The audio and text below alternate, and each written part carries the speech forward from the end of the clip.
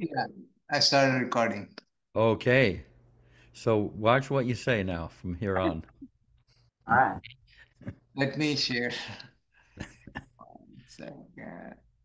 There's a line from Mark Twain where he says, sometimes profanity gives at least as much relief as prayer.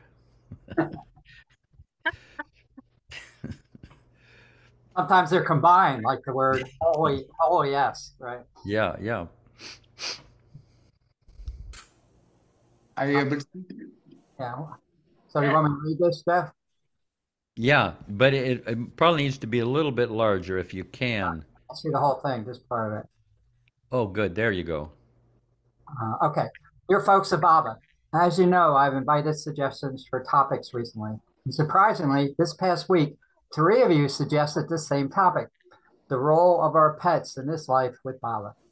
Even though I hadn't had a pet since childhood, I have observed how intimately pets have entered into the adult life of many Baba lovers and their children. The love they have for their dear pets and the very touching love their pets have for them is something precious to behold. Mehera once wrote, animals have played a special role in our life with Baba, not only as his pets, receiving his personal touch and contact, but also, it seems, as a channel of his work, reaching out to all the animal world and the whole of creation. He is the perfect caretaker of all animals, big and small, beautiful and ugly. He shared with us his sweet love of nature and all forms of life. I was surprised on my first trip to India to see beside Baba's tomb and the graves of his close woman Manali, a nearby place devoted to the gravestones of Baba's own dogs that he loved so dearly. There are numerous stories of Baba with his many pets, ranging from monkeys to peacocks to the white horse that had belonged to Mehera as a child. At the tombs of other masters or saints, I have not witnessed the graves of their pets. In my early trips to Meherabad, Naju Kotwal, the daughter of Baba's night watchman, used to give several of us a tour of the large stone wall compound of Upper Meherabad, where the Eastern and Western women stayed during the late 1930s through the 40s. Naju lived among the women as a child.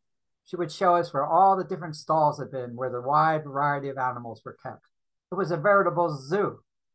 Baba's work with animals was not covered in detail in most of the biographies of him. Among his animals, there were deer, goats, English bulls, monkeys, parrots, minor birds, horses, a donkey, a mongoose, a pet snake, and a wide variety of dogs. Harwich, Baba's close disciple, once said out of the blue in Monody Hall, "You Americans need to go back to your roots." Someone piped up, "You mean our Judeo-Christian roots?" "No," Harwich replied, "the American Indian." I took this to mean that Christianity and Judaism, as they've come down to us through the centuries, primarily emphasize our treatment of other people and not of the other kingdoms. The American Indian has been taught a profound reverence for all living beings as well as for the inanimate world. Just as Baba loved the company of all his pets, the lives of so many Baba lovers are enlivened by the presence of their pets: dogs, cats, gerbils, hamsters, rabbits, goldfish, koi, birds, and many more. The loving devotion of pets is one of the most precious experiences you're the recipient of. How have your pets entered into your life with Baba? Are there any experiences from your childhood with pets that were part of the growth of your love? For those of you who have pets now, what role do they play in your life? What places do they fill in your heart? Many Baba lovers drew great comfort from the company of their dear pets during the isolation of the pandemic. How have you managed over the years to recover from the loss of these intimate companions? In his love, Jeff. I have Yeah, but yeah, go ahead. a story. I start off Yeah. with. Okay. So back in the 70s, I was living in Wilmington, Delaware with my wife at the time, and we had found this stray dog. Um, part Ooh, just a second. I think Mahmoud and Nasreen are echoing in there. Keep going. Yeah. so And slow down a little bit. Slow down. okay. So this stray dog came into our possession that we fell in love with, and she was part from what I could guess, part Weimaraner and part Greyhound, very sleek. grayish dun color, beautiful dog, fast. I mean, she could go like 30 miles an hour, but she must have been abandoned. She was very, I mean, so loving that she didn't like to be left alone. She was so loving and so grateful to have owners. And with just all heart, like 2000% heart. And, what we found out, we were both working, is that she did not, she couldn't handle being left alone during the day when we went off to work. Just her abandonment, fear, and anxiety. She must have been mistreated. So I tried every possible way to try to comfort her or get her to settle down. She would get so upset sometimes she would she nearly chewed through the front door, and it was wood, trying to get out. So this went on for months. I just finally gave up. I don't know what to do. So we reluctantly found someone to adopt her, and this person lived, I think it was in southern Maryland, so good 100 miles away at least. And so the person came. Okay. Person came on a Saturday morning. Very nice couple, and they took Faith, and I'll never forget the expression on her look as she drove off. How can you do this to me? So, and they said they had a nice property out in the country. So on Sunday, the next day, Sunday morning, I'm underneath my car. I was going to change the oil, which you could do back in those days. And suddenly I hear, here comes Faith, running under the car, jumping on me, licking my face. It's like, what? And so the new owners, the new people we gave it to, called us and told us that they had stopped at a gas station on I-95 in Maryland, and she had jumped out of the car on I-95, and this was a good 65 miles from home. Wow. And headed north on I-95, I guess, I assume. And the amazing thing is, she had to cross the Susquehanna River. I don't know if you ever have come up 95. There's a long bridge over the Susquehanna River, and that river is about at least half a mile wide. And there's no, later when I drove over, I noticed there's no pedestrian walkways on that bridge. It's just highway right up to the rail. So she either want to cross that bridge and somehow survived it. I don't know how, or else she swam the river and got across. So one or the other. And then it's a long haul from that bridge up into Delaware, all the way up 95 to Wilmington, and then coming through Wilmington into our neighborhood and finding our house, and then coming out of the car. I mean, it was incredible. She did it in a day, and I was so touched by that. I couldn't give her away. We got another dog to keep her company, but that was so moving. Just the amount of loyalty, and to us, that was so touching. It was just what humans would do that. It's just her heart is bigger than mine was, and just was just a good lesson in love. It's basically love. Yeah. So and we named her appropriately. Her name was Faith. We called her Faith. So she had the faith, that's for sure. Beautiful. Yeah, I mean, Rich Sander might go, 5 miles out of his way, but not 65. No, beautiful. I know, it's incredible. I've had the same experience with our dog. That's how could they possibly have found their way? They got like a hidden GPS or something. Yeah. But I just wanted to mention that in looking at Baba's previous advents, there's hardly anything written about animals, let alone his work with animals like he did up there on Upper Mehrabad.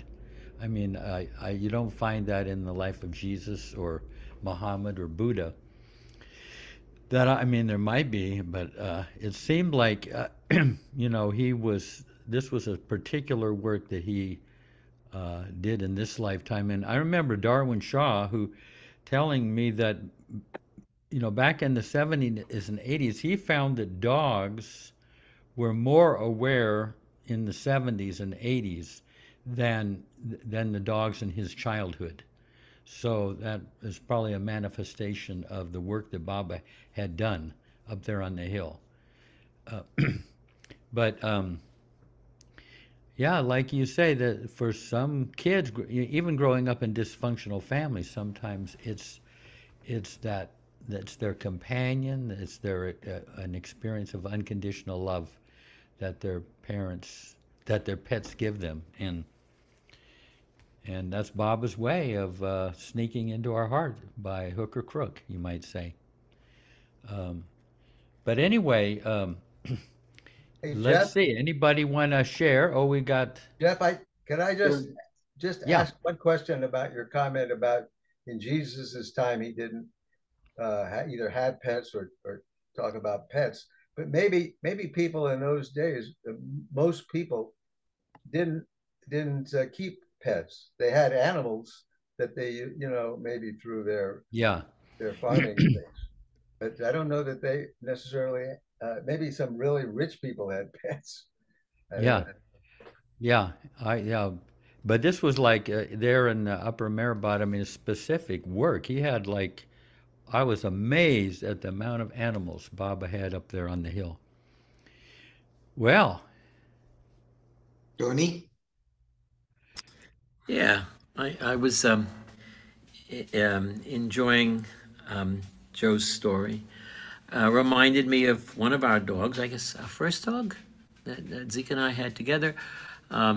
She really didn't want to get a dog, but my daughter Clara and I were kind of really wanted to. And so we finally agreed that she finally agreed that we could go to the North Shore Animal League shelter on the condition that we weren't going to adopt a dog. We were just going to look at them. And I thought, well, that's fine. Okay. So we got there, and there were interesting dogs, but none really spoke to us until we saw this one that really did. Someone was walking him, and then they didn't adopt him. But he caught Zeke's attention because he clearly, she recognized this, I wouldn't have. He clearly was show trained, and he was a really disciplined dog. And so she said, let me take him. And she started, and she has some experience with this. And she did all the different moves, and he knew when to stop, when to start, when to sit, when to, all these different things. And so suddenly now Zeke was willing to consider adopting this dog, which we had all fallen in love with already. And we did. He was a Keeshond. And I asked in the chat if Joe's dog that he was talking about was a Keeshond, because it's a trait of theirs that they become extremely attached to their owners. And it's serious business if you have a Keeshond. And so we brought him home, and but Zeke did not want the dog to sleep in the bed. People have their dogs sleep in the bed. She did not want the dog sleeping in the bed. So we would go to bed and shut the door. And we'd wake up the next morning, and there was dog poop right outside the door. And this went on night after night. And we loved the dog, but we could not deal with. And if we'd go out, I kind of like hook him to the doorknob through his leash, a long leash, so he had room to move around. Well, he would scratch the door, and so one time we took him out and we put him in the bathroom in the basement, and he had room in the basement, but the door was shut. And we got back, and the door was all scraped down, and we didn't know what to do. And finally, I said, Baba, what? Especially with the poops outside the door. Oh, by the way, I named him under a little bit of protest, but I kind of got the go-ahead, sort of. I named him Baba. And so anytime you called him, you were calling Baba, Baba, come here. Baba, what did you...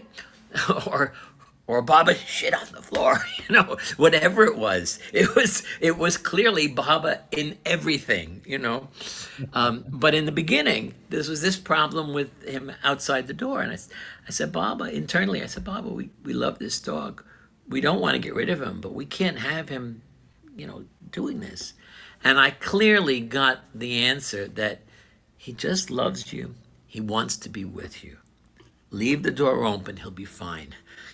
And okay, and I told Zeke, and she went, okay. And we left the door open. He was fine as long as he could be with us. He was a little jittery at times when there was a storm. And I had inadvertently, a friend who was studying Reiki asked me if I wanted who would watch Elena, the stepdaughter, my other daughter. And we'd go to pick up Elena, and she'd say, would you like a Reiki initiation? And I thought that was the same as a treatment. Well, no, it was getting initiated to do Reiki. And so Zeke wound up being initiated to the second level. I was initiated to the third. Zeke used it in her massage practice.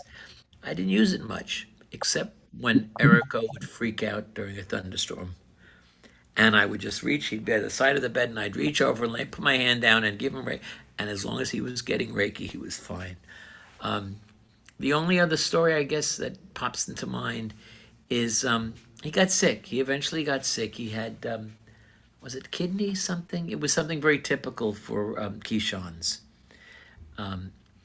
And he was dying, and he kind of knew it, and he was easygoing about it, and he was just lying down, and he wasn't eating, he wasn't drinking, but he was lingering.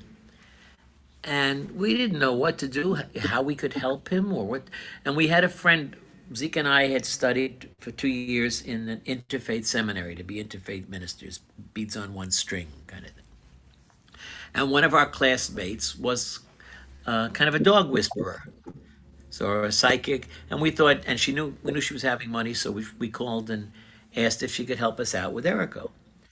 And she said, he doesn't want to leave you. You need to give him permission to go. She said, he's waiting for someone. And when that person comes, and if you all give him permission, he'll go, but he won't leave otherwise. Well, my daughter, Clara, we had joint custody with my ex-wife. They just lived around the corner, but it was like 1 week with me, 1 week with her mother, since she was 3. And it was her mother's week. So Friday came, Clara came over. I told her the situation.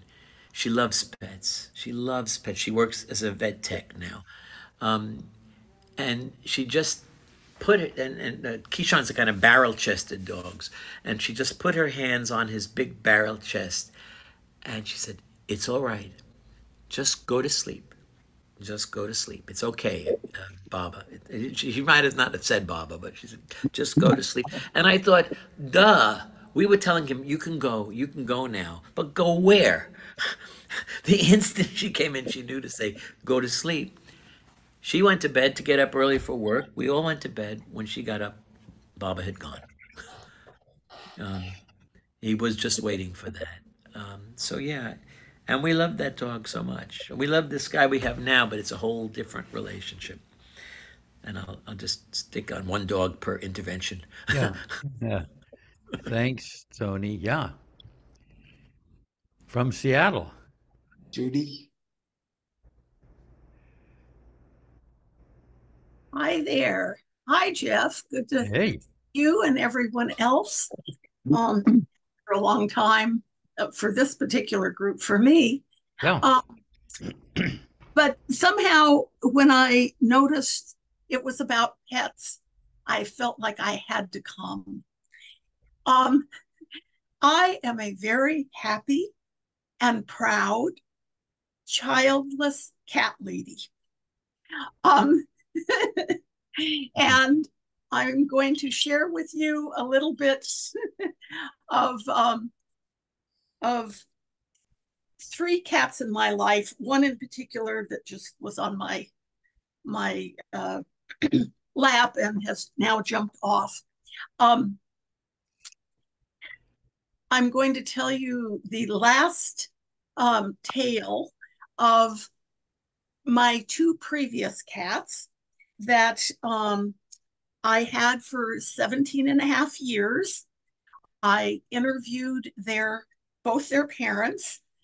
For any of you that know either Iraj or Pari, I'm Iranian. They were born 3 houses down from them, and Pari knew that I just lost a previous cat, actually, probably many months before, and said, "Hey, these cats are born."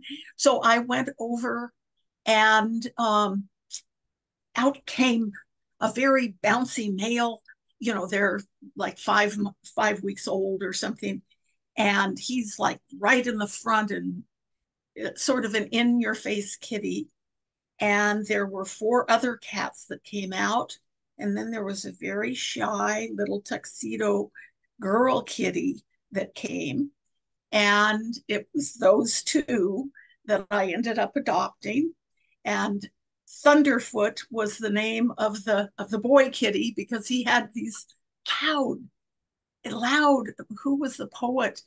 Robert Frost or something, about fog comes in on cat's feet, but no, Thunderfoot had these big heavy feet, and loud ones. And Wonder Bounce was the little girl, because she would run out in the middle of the room and go straight up in the air like a helicopter, and then run to the other half. It really quite unusual. But anyway, and I ended up calling her on a regular basis Bouncy rather than Wonder Bounce. So Thunderfoot and Bouncy. And they were the permanent residents of this little house I'm still in during what I call very belovedly my India years, when I was a part-time resident half the year for 15 years over at Mehera. And so they would get me for the half year that I was in the West, and they'd get a professor on sabbatical, somebody they didn't know, to take care of them the other half. And they survived. But when they passed away within 3 weeks of one another. They were litter mates and had lived together for 17 and a half years. It was a huge loss to me. But the night after, Thunderfoot was the second one to pass. And so when he passed, it was like, ooh, ow, to my heart, because they brought so much love to my life from Baba through the cats. And I was raised Protestant Christian originally. But it was Holy Week. It was the week just before Jesus was crucified. And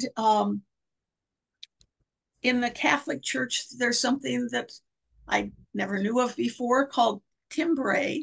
And I was good friends with many of the best singers in all of Seattle. And they were performing at the big cathedral here that night. And I decided to go because for the beautiful music, but also my own sadness at their passing. And Timbre, it's the Wednesday of Holy Week, and they observe the darkness. There were no lights in the whole cathedral.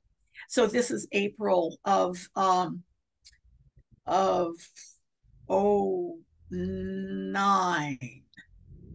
I think, and or 010 and of 2010, and so it was springtime, but it was at night, and there were, I think, 7 candles that one by one were blown out as the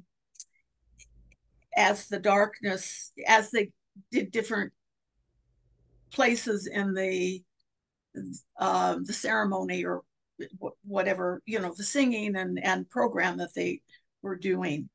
And then when the last candle was blown out, it was completely dark. And I had a vision sitting in that huge cathedral of my 2 kitties, Thunderfoot and Bouncy, were flying up. They had grown kitty wings and they were flying up to Baba on their little kitty wings, and they were both smiling really broadly and noticeably because they were so happy to be relieved of. I didn't know it till he passed away, and then the vet said it had been cancer.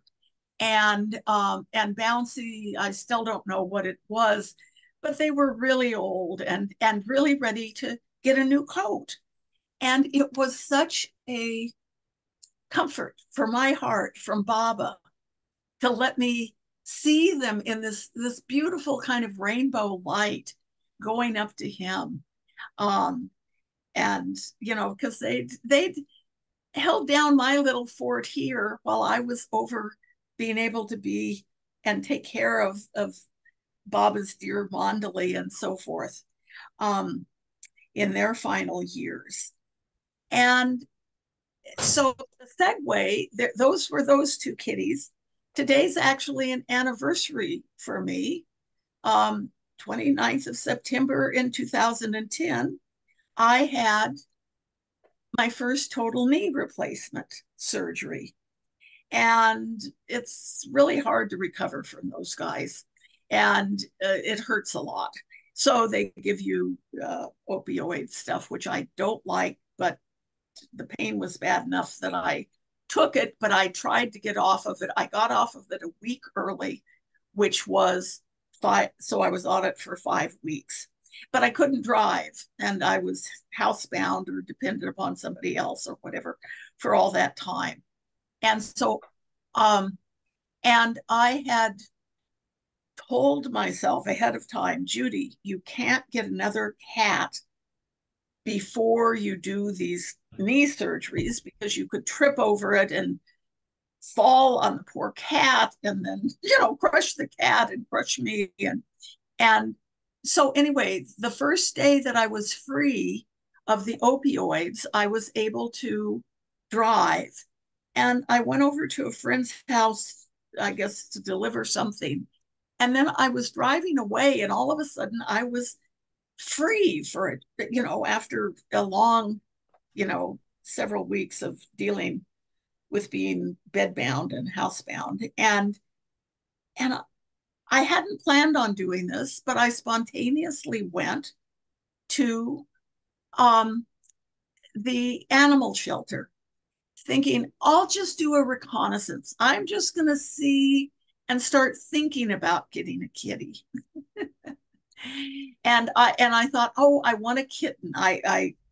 It was so nice when Thunderfoot and Bouncy were kittens. It was great to have them at that time. And I went in and looked at, as soon as I came in the door, there were a whole bunch of cat. It's a large shelter. Seattle's a big place. And anyway, there were lots of cats just as I came in the door. But they wouldn't let you take them out, and you had to call an attendant, and that person would take them out and hand them to you. And there was this one black and white tuxedo that reminded me very much of Bouncy. And I asked to hold her. And the moment the person put this kitty into and she was 9 months old at that time, not full grown, into my hands, she started purring louder than I'd ever heard any cat in the world purr. And it was literally love at first touch for both of us. But the part of me that sort of, it's like, now, Judy, remember, you're not going to get a kitty today, but go look at the kittens, and that's what you came in for. And they were in a whole other part of the building, and you could hang out with them in this big room and play with them and so forth. And I went, but I didn't feel a connection with any of them. And I thought, okay, well, I was just going to come in and, yeah. But then I remembered that little black and white kitty. I thought, well, let me just go take another look. And I went back near the front door and I looked up at the cage um, where the kitty had been, and it was empty. And my heart just sank. It was like, oh no, I let go of that marvelous kitty that I had such a connection with. And it I was so deflated. And then I looked around and I saw her, and I'd made a mistake of which cage she'd been in. And there she was, and it was like, I have to get her. I can't let somebody else get. I mean, if I leave her even for an hour or somebody anyway. And so I brought her home. She's over there on her throne in the corner. There she is. In the corner. We'll keep her in the picture here, under Baba's picture. And she is the delight of my life. I've had cats all my life, and they just keep getting better. This kitty, she hops up on my bed at the end of the evening when I'm ready to do prayers to Baba. And she does prayers to Mehera Baba with me every single night. She jumps up on her own accord, or I can call kitty kitty, and she'll come running from wherever she is in the house to be there for prayers and arti, just like anybody that's ever heard Nana Care say time for prayers and arti, and and all of us keep flowing into Baba's samadhi and so forth. But she's been such an incredible comfort and delight, and that's her favorite time of the night, of all day, of any time, is doing Baba's prayers with me. And it's like so she's been now for years, every single day she's heard the 3 prayers, and I started doing it thinking it would be helpful for her, but I tell you, it's such a joy for me. So I just, when I saw it was about pets, it's like, I got to tell you about Ms. Whiskers is her Wow. name. Beautiful. So, Thank anyway, you, yeah, Judy. sorry Wow. so long, but obviously I'm an enthusiastic That's kid. how intimately they figure into our hearts. It's beautiful. Let's hear from Denver. Bob, Hey, yes, good evening. I my wife and I had 2 dogs, and we moved them over to they went to Western Colorado with us and lived there for a while, and then back to the Denver metro area. And just wonderful dogs, a stumpy-tailed cattle dog, and then a Rottweiler Shepherd mix. And uh, they used to go for hikes with me in Western Colorado up on the Cocopelli Trail, and oh, we just go for miles and miles and miles. And they kept us both company, and just wonderful critters. And when they both died within a couple of years of each other, we didn't get another dog. My wife had COPD, and she was on oxygen 24/7. I was trying to keep the house extremely clean so that dust and with the dander from the dogs and the fur and things blowing around, her lungs were in such bad shape that we decided it would be best not to get another dog. Both of those dear dogs are buried in my backyard, which is illegal, but I don't give a damn. That's where they belonged, and that's where they are. So it's been, my wife has been gone now for 3.5 years. And about 3 months ago, a friend of mine And it took me a while to, I was just, it took me a while to get used to being here in this place alone, without my wife. But I was still feeling kind of alone. It was kind of strange walking back into this house. And a friend of mine who fosters dogs found this little terrier mix, weighs about 13 pounds, 10 years old. Her owners were having to be moved into an assisted living facility and couldn't take their dog with them. So I went to visit this little dog. She was being taken care of in their old house by the son of these folks, and this little dog jumped up in my lap, and that was pretty much it. And she's just she really filled a hole in my heart. She loves to go for walks. Uh, we go for walks in the mornings and the evenings, and I have met neighbors that I've been in this neighborhood for years, and I know most of the folks around here, but through this dog, I have met people that I've never met before. She loves to meet people. She loves to meet other dogs. We were walking around about a week ago, and there were two people sitting on a porch, and they had a little dog with them, and my dog, Karis, uh, turned into their sidewalk and was going to walk up to the porch. And I said, now, wait a minute. You just can't wander up there. I said, she's friendly. Can she say hello to your dog? And they said, oh, yes, of course. Our dog's name is Jackie. And so the dogs met and we introduced ourselves. And it was really special. I mean, it's just lovely to meet people through, this wonderful little dog.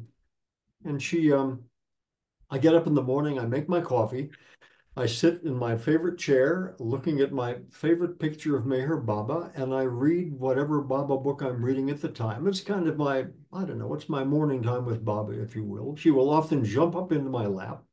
So we're both sitting there, and I'm reading and I'm petting her, and we're both, looking at Baba's picture. That has become her favorite chair too. So often, when I'm kind of busy doing things, I'll look around and there she is in that chair, just kind of, it's all good, So.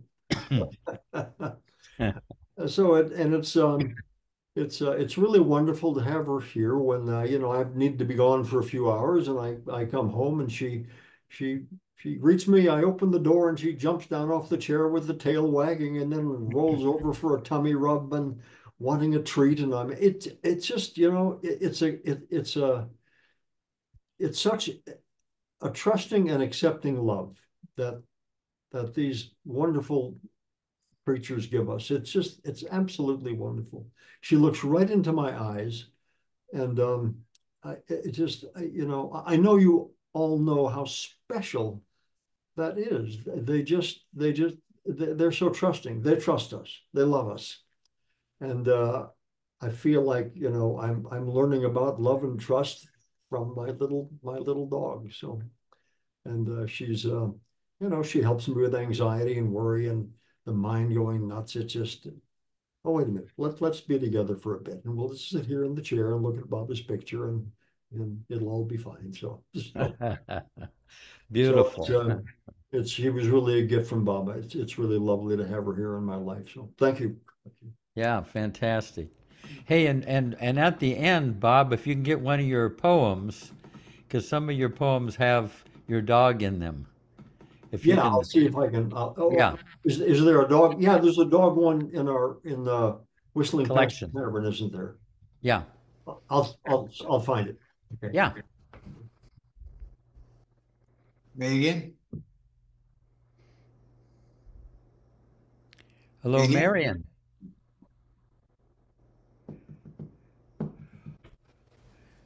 Why don't we just go on to Betty while we're uh, Betty. I wasn't planning to stay, but the topic grabbed. In fact, you scooped us. We have a late night scheduled on October 10th called "Gone to the Dogs," and it'll be another night of dog stories. uh, But I'm sure there are enough dog stories in our community that they'll both of these meetings will be full and full of love and great stories. I too have a dog like Joe DeSabatinos and Tony's who lived with me and Dave all of his life. He's never been alone until Dave passed, and he just can't be alone. He again, yeah, he scratches on the windows and on the doors and wants to. So I have a neighbor, thank God, who will babysit him when she's around. But a lot of times I just have to take him with, and including to work. So I do caregiving for a little old lady who also loves animals, so she understands. Um, but it was reassuring to me to know that other people have a problem with dogs who just will not be alone, don't want to be. So I think that I'll leave it at that because I'll save a story for Thursday after next when we have our dog night. Okay, Okay. going to the dogs. Yeah. Dinku.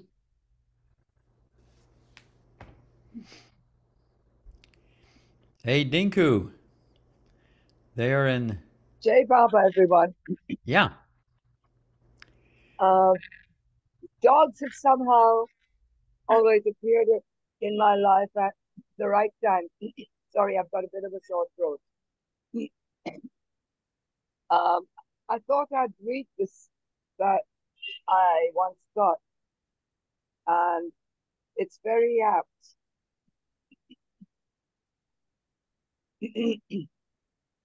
Animals choose to come into our lives. They are part of our karma, and we are part of theirs. Sometimes they are found abandoned or wandering in the middle of the road or in danger in the heart of the night. Other times they are found at the front door of the house as if sent by fate, and other times they arrive from loved ones, neighbors, or strangers. Animals were already in our karma, at least, in this life as in others. According to Brian Weiss, Oop. Hey, that's Ralph, I think. Oh, go ahead. Keep going. Yeah. okay, animals were already in our karma, at least, in this life as in others. According to Brian Weiss, the same animal often incarnates itself several times during our lifetime, simply changing shape and coat and being recognized by small gestures, details, and subtle habits. This is clearly seen with cats. When a new animal enters our house and knows exactly where to go, it's a sign that it simply says, I'm back. Many people at the moment of death receive the soothing vision not of a deceased relative, but rather of an animal. This means a lot because for our soul, there is no difference between one species and another. Animals are in our evolutionary path just like we are in theirs. For this reason, we must respect them as sacred creatures and take the greatest care of them. They are part of us and in a different form of the universe. This was written by Lionel Dupont. And Beautiful.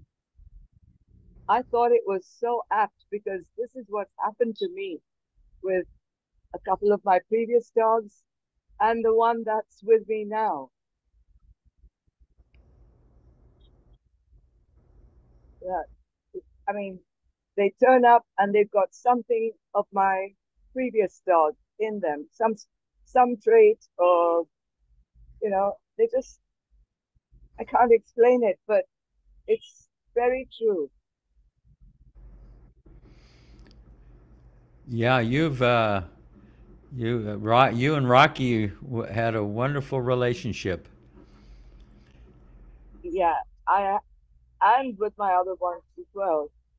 But this one, the one I've got now, he's actually he's kind of like a stray.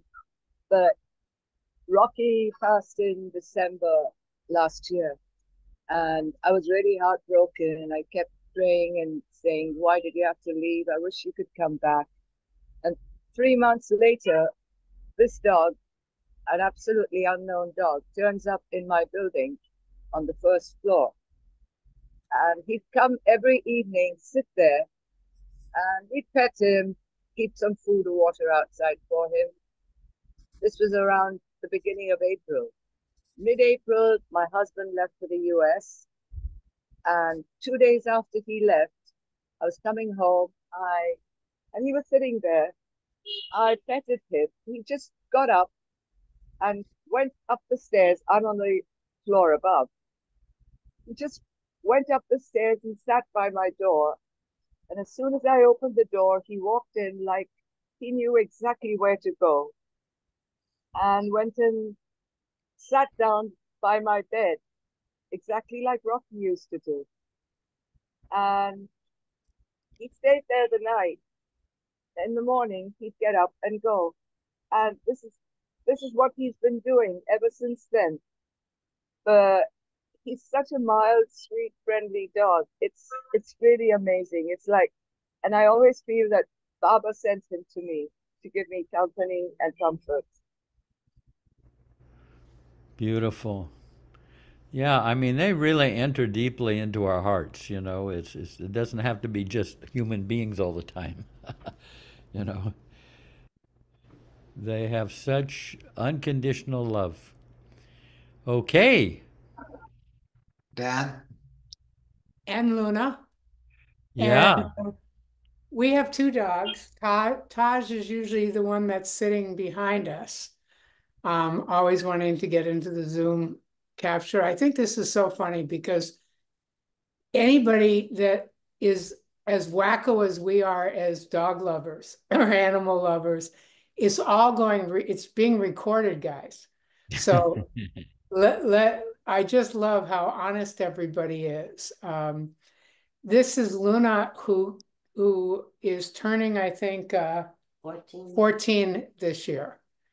And she has human eyes, and Jeff got to hang with her. She's able to communicate without an alphabet board or without, it's all with her eyes. And until you get it right, she'll just keep looking at you deeper and deeper and deeper. So the thing that we're dealing with, I think that, all of us who have had pets have had to say goodbye to pets. And we've always had our eyes set on bringing in a new generation. And since Terry and I have been together 36 years, I think we've had 3 or 4 generations. But we're actually talking about maybe taking a break. And it is one of the hardest conversations to have because we're both retired now. Rick lets me know that he's away for a month or two. Going away for a week like we're doing next week, we've got to get dog care, and it's a lot of work. The attachment is deep, and you have to be present and make sure your dogs are taken care of. And so it's really hard to think. I know. Oh, that we might come home to a house that might be empty. And it's hard enough, like when I take them to the groomers and I come back and it's like 2 hours of quietness. They could be sleeping for 2 hours and not make a sound and I wouldn't think about it. But knowing they're not here, it's like a piece of my heart is being tugged away. So I'll let other people get honest and authentic and chip up. Beautiful, Diane. Really. Those are sweethearts. They're non-paying residents. Yeah. Gabriela? Hey, Bob. Thank you guys. So beautiful, beautiful sharing. Of course, I want to tell you about every pet I've ever had because everyone has such a vibrant and amazing story. But I'll tell you Baba has always worked with me through animals and shown me how he's there and he's in charge with me. So I'll tell you my little miracle story. This was a big one for me when I tell my Baba stories. So Bao had named my last two cats Niru and Piru. And when Niru died, Piru and I were very lonely, and I knew Piru needed a friend. But I kept saying to Baba, you have to tell me when to go and where to go because I know myself. And if I go to any shelter, I'll just take a cat and it might be the wrong one. So please let me know. So months go by. I mean, probably 5, 6 months go by. And finally, one day, it's the day before Veterans Day. It was a Monday. And I was at the post office. It's like close to 5 in the afternoon. I was just rushing to get something and I get a message from Baba saying, now go to the shelter. And I'm like, oh, okay, Baba, but it's Monday. It's almost 5. The shelter is going to close. And I hear Baba go, okay, wait for Wednesday. This is Monday. Tuesday would be Veterans Day, likely to be closed, right? So Baba's saying, wait for Wednesday. So, okay, I get in my car. I mail my letter. I get in my car, and my car drives to the shelter. Okay, so I was planning to obey Baba and wait for Wednesday, but I didn't. I didn't mean to. The car ends up at the shelter. So the shelter, it turns out, had moved. Now, by now, it's like 5:20 or something like that. And I go, oh, yes, I know where that a new location is. And I just go home now and I'll go back on Wednesday. So then I get in the car and it drives to the second shelter, the new place. Okay. All right. Now I'm there and I see the doors slightly open, and it's like now it's 10 to 6. It's Monday, and I knew I wasn't really listening, whatever, but the car drove there. So then I go out into the place and it's empty. They're all going home, there's no one around. So I wait around for a little bit and finally somebody comes out and I said, I'd like to see your kittens. And they said, we're about to close. Sorry. Then they looked at me in the wheelchair and they said, well, it was probably hard for you to get here. Come in and see. So I go in. It was very, use the situation as best you can. So there I was. I go in and there's not very many kittens. There were maybe 2 or 3. There was a brother and sister and they were playing together and they were real sweet. And, I said, oh yeah, let me see these 2 kittens. So I knew I could only have one, but so I held the boy and he was very rambunctious and I knew there's nothing I could do and I hold the girl, little bundle of fur, and she looks up at me and starts purring, as in the earlier story, starts purring, and I see Baba's eyes. I see the I see Baba's love coming through the kitty's eyes. I'm like, okay, oh, this is it. This is my cat. This is my cat. I know this is my cat. And I was really excited. And I started to tell them, I'll take this one. Um, and they said, okay, well, we can't give it to you tonight. It's too late, but you could come back tomorrow. So apparently they were open on Tuesday. And then all of a sudden I remembered that Bob had said to come back on Wednesday, to wait for Wednesday. And I really I had disobeyed him. That's what went through my mind, the moment of doubt. And so I said, well, hold on, maybe I might not be able to come tomorrow. And can you give me the name of this kitten so that I could come? Because they always give them names like, Bouncy and Flouncy and this and that, so that you can identify them. And so if you give me the name of this cat, I'll decide and I'll come back if I want it. So they go to the thing and they look, and they go, cat's name is Wednesday. Oh, No joke, no joke. And Baba, this cat is now with me still. I love this cat very, very much. And she's just as loving as can be, and there's one other, I've got another Wait, kitten. before you go on, did Yeah. you come back and get Wednesday on Tuesday? Oh, no, yeah, Wednesday? Tuesday. I got Wednesday on Tuesday. I got Wednesday Beautiful. on Tuesday as soon as I could get her, because then I know that was Baba's way of joking around with me. And sometimes I always felt like I'm a person that needs proof that Baba is really there. And this was one of his examples of showing me that even though he's not in a body, he can guide my life. So Lovely story, Gabriel. Real. Wow. and of course we call her Wednesday. We couldn't have changed her name. Yeah. Her name is always Wednesday forever. Yeah. Emmy? Now from Florida. Emmy? She's making. Hi. Hey, good. The story about the Wednesday, Anthony might have to help me with this one. Isn't it reminded me of the story of like wasn't there something with the World War where it was like the cat in the rain or something? Oh, yeah, yeah. Yeah, that was interesting. I'll just say it briefly, but this is back in, in the mid 40s, and that we're at Mehera, and Baba asked Margaret Krask to put out the cat, but it was raining cats and dogs, so to speak, and she demurred, no, Baba, it's raining and everything, and so he held off on that, and but then the next day he asked, and she again, it was raining, it was monsoon, and so she hesitated again, and Baba said, "Whose cat is it?"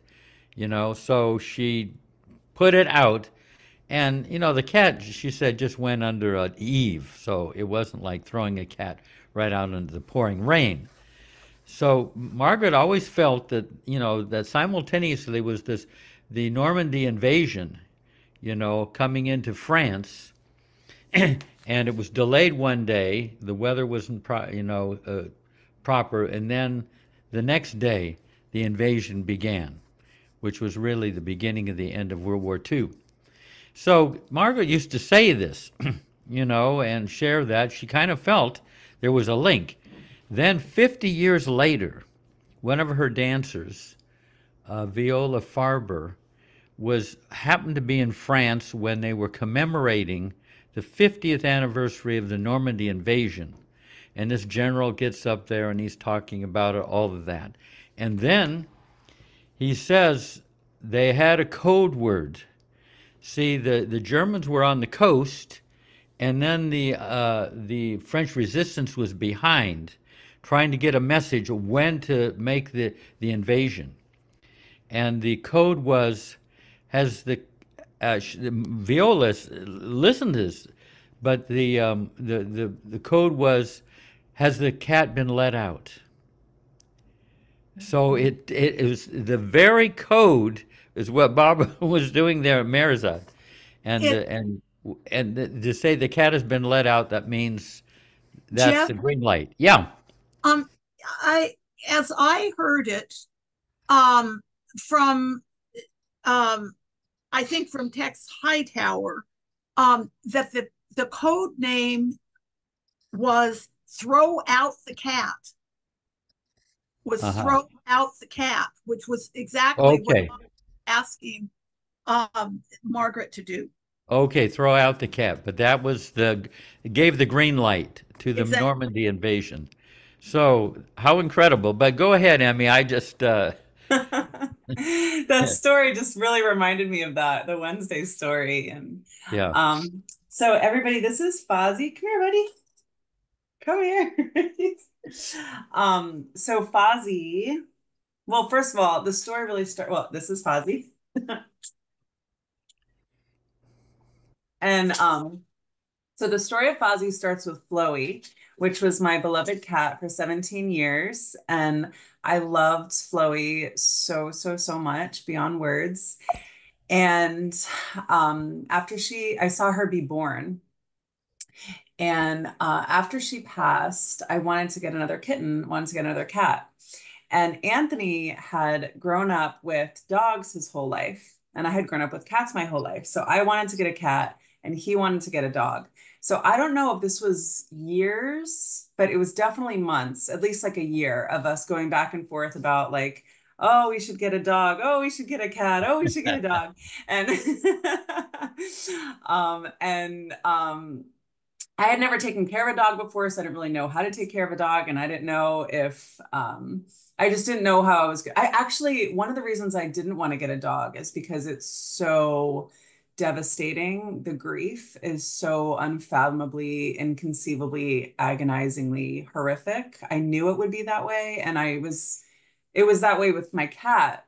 And I knew it would be even more unbearable with a dog. And so that's one of the reasons I was really resistant. So this circles back to Mehera Baba because on Amartithi, during the like 2021 Amartithi, Anthony showed me this video, and I don't exactly remember what video it was, but it was something about there was just people were just so devastated that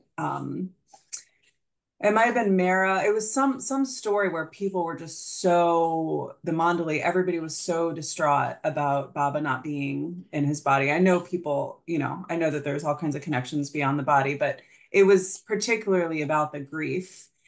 And I had this realization, I don't know how it hit me, and I was sobbing watching this video that Anthony showed me. And I had this realization that when Anthony dies, whether that's 50 years from now, 30 years from now, 5 minutes from now, like at some point, Anthony's going to die. And I had this vision of being at his like memorial and thinking to myself that the biggest regret of my entire life is that I didn't let him get a dog, like that I didn't let us get a dog. Like it was somehow, I had this realization, I could start crying right now. It was this realization of like, if I don't allow this dog into our life, that will be my biggest regret of my life. And so I don't know how it happened within like a couple days of me. So I realized that on the Amartithi, and I told him that day, I said, I actually completely surrender and we'll get a dog. and and so apparently Fozzie was born within 2 days of the Amartithi. And his mom, Anthony's mom, like called us and was like, oh, guess what? There's like this golden retriever that needs a home, and we're going to get his sister. And so we'll have like 2 family members from the same. Anyways, it's just been the most life-changing experience to have Fozzie. And I've just really resonated so much with what people have said during this Zoom tonight about how animals just enter deeply into our hearts with unconditional love and deep trust, and the intimacy of the love with our animals, and the eyes communicating without an alphabet board. Just how deep the familiarity is. It's beyond this world. So, and the vibrancy and the Yeah. Yeah, beautiful. There's a line from Queen Elizabeth where she says, grief is the price we pay for having loved deeply. You know, grief is the price we all have to pay for having loved deeply. Beautiful. You know, I mean, it's, yeah. Okay, thank you. That's great. That was beautiful. Gail. Okay, Jay Baba, everyone. Everyone associates me with Kippy, which is my current dog, but I'm going to talk about previous dogs. My grandparent, Kippy, of course. DVDs in here. Kippy, of course, is a Boston Terrier. But my grandparents had Boston Terriers. So the dogs that I grew up with were my grandparents' dogs, and each of them was named Spunky. So when one dog came and the other dog left, it was just Spunky, which seems to me just hilarious and fun about dogs.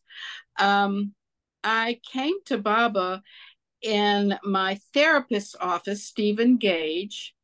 I asked him about the universe. I'd been seeing him about a year, and he told me about Baba. And it took me back to being in college when I had a roommate that had a Baba card, a Don't Worry, Be Happy card on the door frame. And I knew exactly who Baba was, but I had not been attracted to Baba at that time, but it sat in my ear for, I don't know, 30 years or something. And so when I came to Baba, it was before Thanksgiving one year. And one of the first, I did several things. One is I went to Gil and Chitra Alvarado's house. Someone told me about that. And so I did that. But I think the first real Baba decision I made was to get a dog because I had not believed in reincarnation. And I had one child still at home and one child that had just gone off to college, 2 boys. And I got a dog named Buster. And I looked at the Boston Terrier rescue, and I got a rescue dog that was a Boston Terrier. So it checked all of my boxes as yes, you get a rescue. Yes, you get a Boston Terrier. And I don't know, he was, 9 or 10 or 8 or something. But Buster had been severely abused. And so I could tell certain tells, like he was afraid of boys with hoodies. He was afraid of panel trucks. He was afraid of older women that smoked. And other than that, any other kind of description of anybody didn't matter. That was kind of who he was afraid of. And one day we were walking and there was a fence between us and the next door neighbor's house. And this giant dog, I could see through the fence. It was sort of a basket weave fence, was just barking like crazy. And I realized Buster doesn't hear that. Buster is not just calm. Buster is not dealing with that at all. Because I would realize, oh, Buster must have been in a neighborhood because he's not, worried about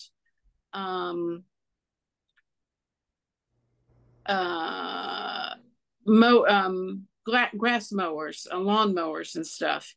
And so I had, a couple of things that I had explained away. So I went home and Buster was in the kitchen and I dropped 2 saucepans and Buster didn't turn around. And I realized Buster's deaf. Buster's not just calm. Buster is deaf. And I came across Buster because y'all know my email is gailnitz.com@gmail.com. I had been to a knitting event and some friends of mine were selling handmade articles. And this woman approached me about a she was fostering this Boston Terrier dog. And I don't know, it was my first Baba decision of, oh, I should get this Boston Terrier dog because I believe in reincarnation now. So I did. And Buster was really a delight. My younger son trained him. I realize now in retrospect, which is why I had such a well-trained dog and I don't now. But I just wanted to tell you about Buster. Who was 36 pounds. Skippy is 16 pounds. But I would take walks at night and have to walk Buster back home carrying all 36 pounds because Buster would be afraid of people and bark and, people would walk up and be friendly. So I guess that's just my story of my Baba and dog coming together, and the fact that my grandparents had Boston Terriers. My dad came home when I was maybe 4 years old. He'd been on a long business trip, like through 6 weeks or something, and he came home at Christmas time with a Boston Terrier puppy. So we had a Boston Terrier puppy as a child, and then that dog got hit by the mailman in our yard, which I think there was some drinking involved. It was back when, not mailman, milkman, back when we had milkmen. And so the milkman ran over our dog. So I just picked up the connection. And of course, now I'm not going to tell you the Kippy story, but knowing that Elizabeth had Kippy has been very, very meaningful to me. Kippy's 16 pounds, and she's just the light of my life. And she's just such a sweetheart. And just briefly about Kippy, when I went to a dog trainer's, they suggested that we leave her in a crate for 2 years without any kind of bedding or anything, any blankets or anything. And I thought Baba wouldn't like that. I mean, I've been a Baba lover 2 months or something. I thought Baba wouldn't like that. Baba would not, Baba loved, at that point I'd read enough to know that Baba loved dogs. And I thought, I'm not doing what this person says, we're stopping now. Her approach to dog loving does not match with what I know about Baba. And I was so new in Baba, but I was so knowledgeable at that point. I'd been reading like crazy about how much Baba loved animals, and it just helped me decide how I was going to do things, and I was going to do things the Baba way. Jai Baba. Yeah. Hey, before we go on, Dinku, this is Dinku's new dog. I don't know if you can see it. Yeah. Can you get that up? Well, there it is. Now, that dog, believe it or not, is in her refrigerator. Yes. Can you imagine? Yes, yes. I mean, wow, just make yourself at home. Why? Why is he on the refrigerator? I don't know. I don't see it. The thing is, he's petrified of loud noises. And this was during the Ganesh festival when the processions go down the road and they have loudspeakers and these big drums and they burst crackers. He gets so petrified. He shakes, worse than a leaf in the wind. So he was sticking to me, and I opened the refrigerator just a little bit to take my dinner out. And the next thing I knew is he pushed his way in and got inside. And I was in shock for a couple of seconds. I didn't know what to do. I couldn't believe what I was seeing. And he just wouldn't come out. So finally, I switched off all the kitchen lights, and he still didn't come out because the refrigerator light was on. Then I switched the refrigerator off, and finally he came out. But he's that was really something. I've never experienced it. Isn't that great? That's just the best. Make yourself at home, but not quite that much at home, right? Hey, so I think it's kind of late, so let's have just one more check-in because it's and then like Betty said, there's another thing devoted to pets, to dogs, that's coming up in the weeks to come. Rich. This one's really short because if I started talking about a dog story, I do that whole 10 minutes.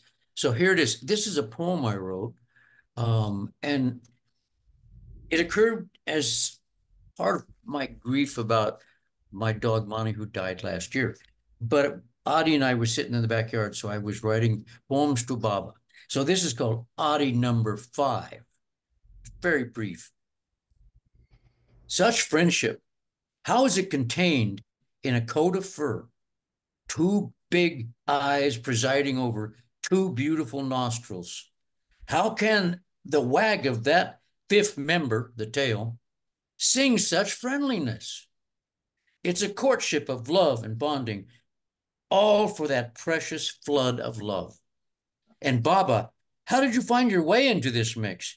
Oh, Baba, ever your friend, Hafiz, would forever love Adi. But me, a mere mortal, I can barely hang with you big dogs. Right. Beautiful, Rich. Yeah. Wonderful. Jeff, Yeah. can I just mention that story about the cat in the rain appears in Tony Zois's Meher Baba Travels. If you look up Dwight D. Eisenhower, that story appears under Eisenhower. And even the part with Viola Farber in there too. Well, not Viola, no, but that code word is in there. Yeah. Yeah. Yeah, that was 50 years later that she was stunned Right. to hear that. Yeah. Let's see. So I think it's kind of a little bit late. Ralph, is yours long or short? There are 5 people waiting. Mine is pretty short. I'll make it quick. Okay. And it goes back to the first dog story was from Joe DeSabatino about a greyhound. And this was a greyhound. I was probably about 19 years old, trying to go to college in Waco, Texas. And I was driving my car from, I don't know where I was coming from, but going to my apartment. And along a road that ran along the shore, but above the lake. And it was countryside, off away from the lake. It was countryside. And I passed a dog. And I said, that was a greyhound.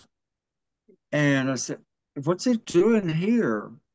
And I saw that the dog was lost. So I went back and the dog got in the car with me. And I took off. I took it home with me. And I fed it and wondered what was happening. It had no collar. And I thought, how peculiar. So I kept this dog and it was getting along fine. And this was an over the garage apartment. There's just stairs that went up, and the apartment was on top of a garage for an automobile. Small apartment. And went to bed, and it was time for school the next morning. Well, I had this alarm clock that really went like like that. It actually had 2 little bells and a tiny hammer, old-timey clock, alarm clock. I had the alarm clock set to get up and go to class. And so the alarm clock went off, but all I knew was chaos. I opened my eyes to chaos. The dog was going berserk and jumping all over nearly running up on the ceiling and the walls. And it was a female. She was losing her bowels everywhere, all over everything. I said, oh my goodness. And I said, what was the problem?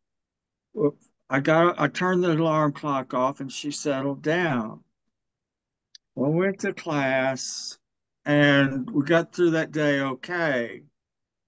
Next day, same thing happened in the morning. She went nuts. And I kind of started to two and two together that she was responding to the alarm clock. But I couldn't imagine why it wasn't that dramatic a sound. I went to class. I left her in the apartment. This has been a long time ago. So anyway, I went to class. I came back She is nowhere to be found. I couldn't find her.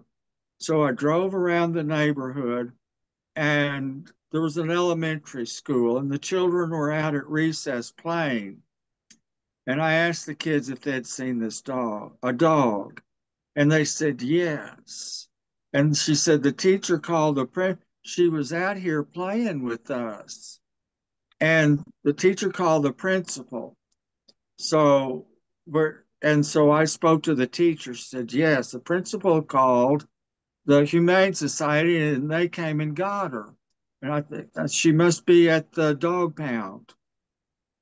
So I said, oh, wow, okay. So I went to the dog pound and sure enough, there she was. Well, I decided, I said, I can't care for this dog. I mean, it's not working out. And I thought, and I thought, and I thought. And the next morning came, same thing to the alarm clock.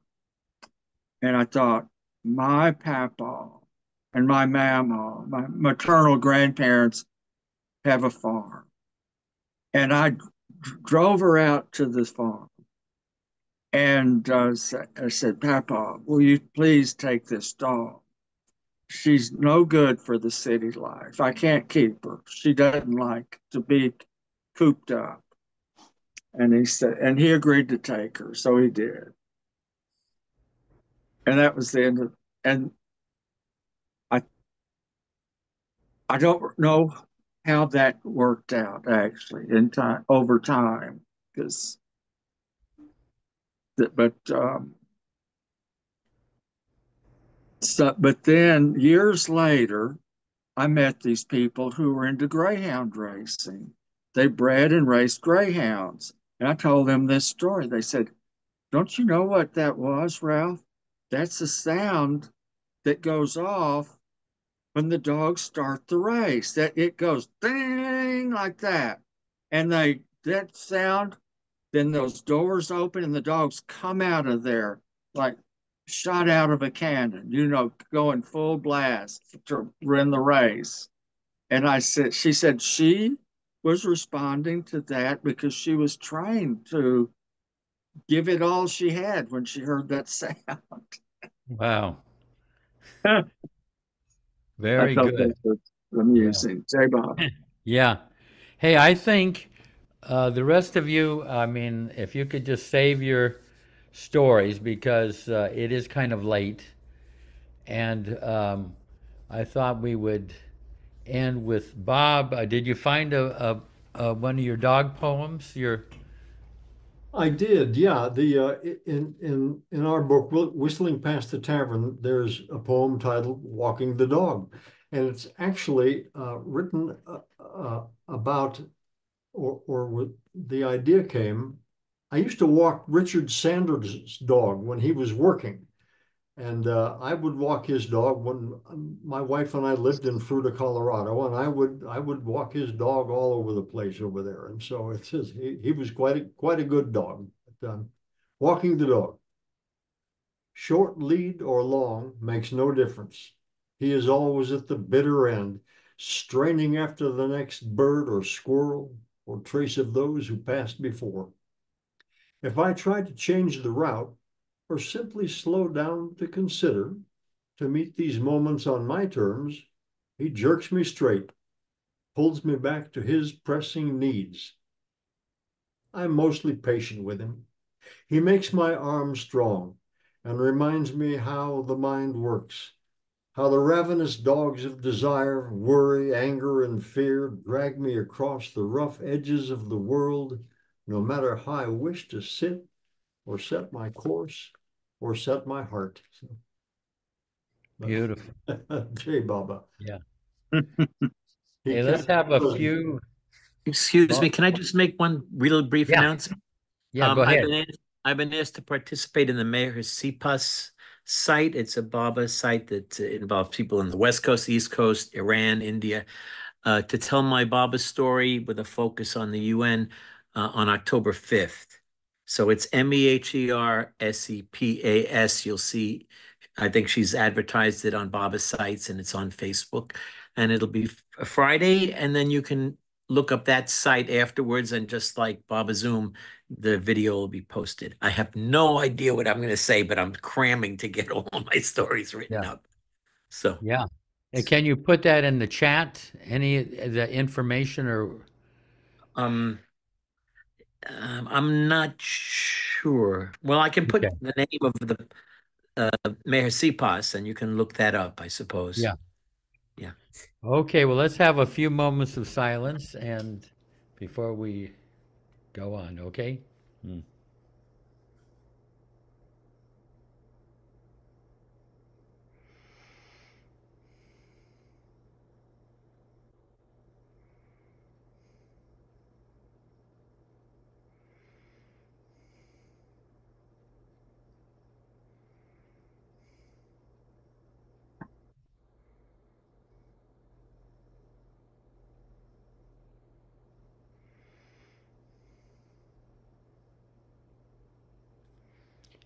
Jai Baba, that was wonderful to hear these lovely stories. And, we can do it some other time, but as Betty said, something is coming up a little later on too, if you attend that.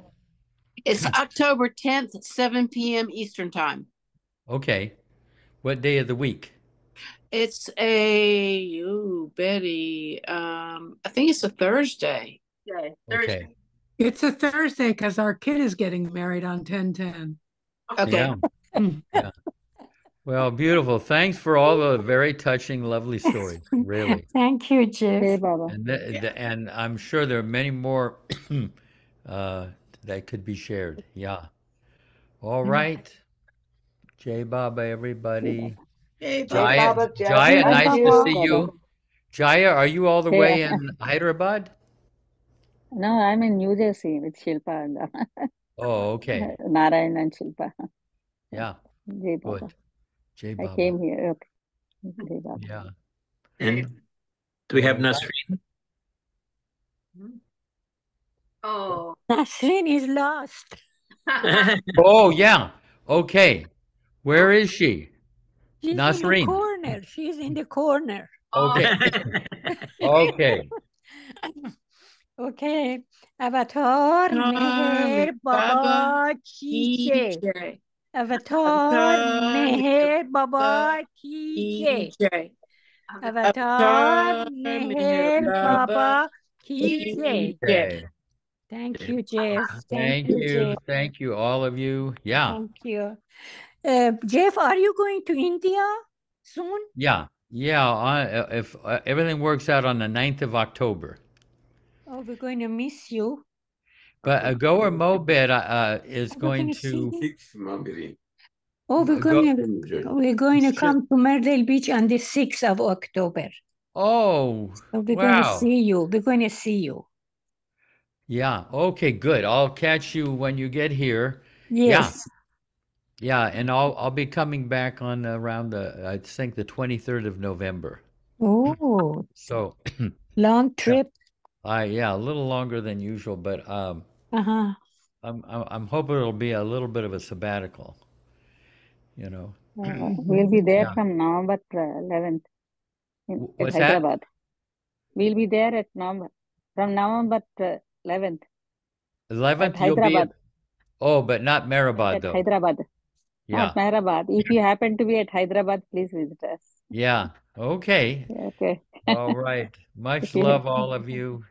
Thank you. Have a nice Welcome. week. Thank you. You too, Jeff.